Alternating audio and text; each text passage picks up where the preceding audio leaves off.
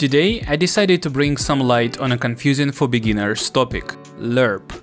It is a powerful tool that is actually very easy to use if you know how to. And in this video I'll explain what is a Lerp, where you can use it, and most important, how to use it. My name is Alex and let's begin. Lerp is a method used to find a value between 2 points or to smoothly transition from one value to another over time. It's like saying I'm here, I want to get there, and this is the size of my step. You can use Lerp for different purposes, including moving objects, changing colors, scaling, and so much more. In this example, I use Lerp to make a nice camera transition. In this example, I'm using Lerp to fade the screen. In this example, we're using Lerp to make characters smoothly grab the gun, and over here, we're using Lerp to steer wheels of the car. Whenever you need to do smooth transition from one value to another, Lerp can be super helpful. But first, you need to understand how to get a Lerp value. And it can be easily done with a single line of code. You just need to set a start point, the end point,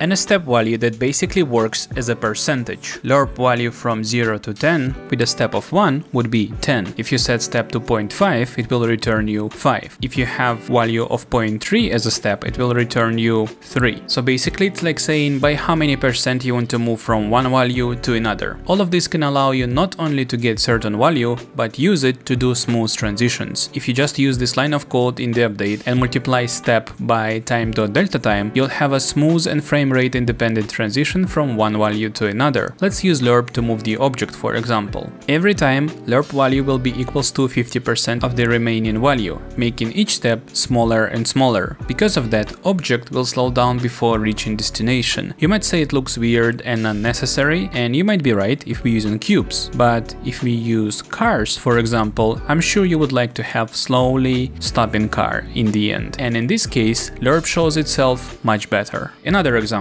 You could easily make fade out or fade in effect by using Lerp. And I know this entire script may be confusing for beginners, but I just needed to show you what is Lerp capable of. If you want to understand this script fully, let me know in the comments. I'll make a video on a fade in and fade out effect. So as you can see, Lerp can be used for so many different cases. For example, you could adjust camera distance.